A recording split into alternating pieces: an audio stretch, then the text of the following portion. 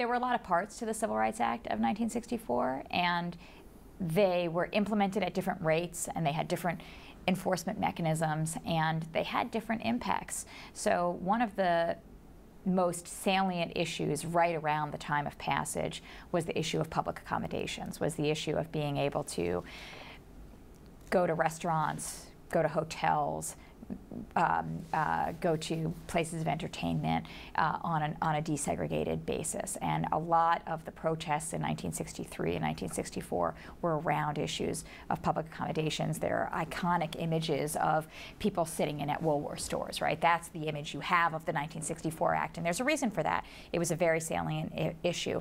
And one of the things that's remarkable is that after the 1964 Act, public accommodations really do desegregate. And I think, in part, the idea of the 64 Act was to break the logjam of fear that if I'm the only one that desegregates, no one's going to come to my restaurant, no one's going to come to my store, they're all going to go to the segregated ones still.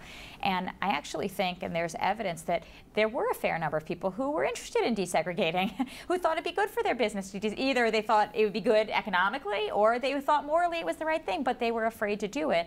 And what the 64 Act does is give them cover. It says, no, you have to do this now. And once everyone is doing it, then there aren't going to be consequences in the same way, because people want to go to restaurants and they want to go to the movies. And if everything is now desegregated, then you have to live in a desegregated way. And there are ways, there could have been ways to escape it. And there are private clubs, and there are still ways. There are lots of ways people's lives still have segregated aspects to them. But in this major commercial sphere, there's nowhere people were going to go. This is where they were going to go. And so it was really successful. And I think that in other aspects, it was harder.